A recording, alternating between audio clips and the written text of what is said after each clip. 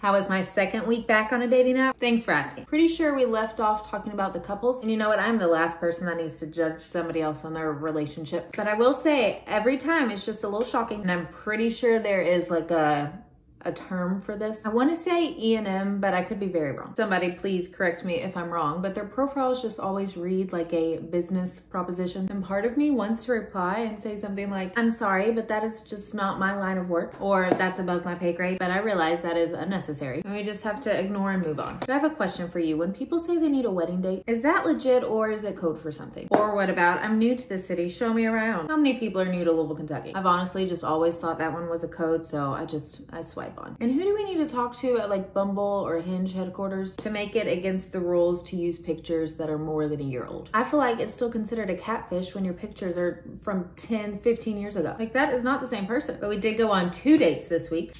So overall, still taking that as a win. And now I'm just confused. If you go on multiple dates with the same person and they're good dates, do you then keep using the app to go on other first dates? It just feels mean.